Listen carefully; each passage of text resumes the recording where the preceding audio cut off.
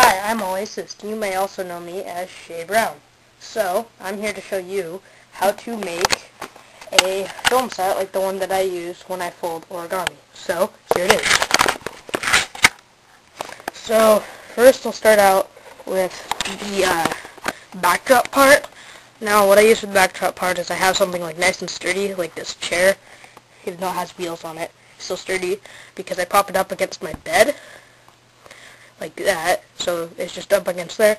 And then for the backdrop, I have this is my yearbook from last year that I use.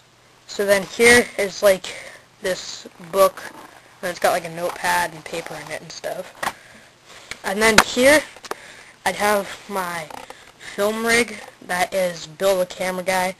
But anyway, so I have it propped against a book, which is, by the way, Elvis.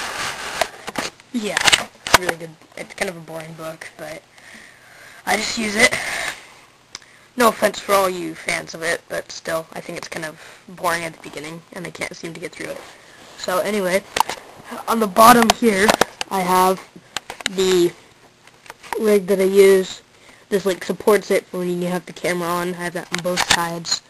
And then, when you put the camera actually in, you just put that one and this, right there, you just put these two, and you match up this, like, camera part with that, so when you put it on, it looks like this from a camera's view, like that.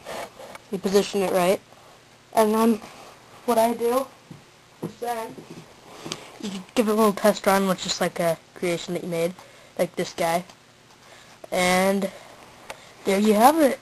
That is the Origami Film Rig.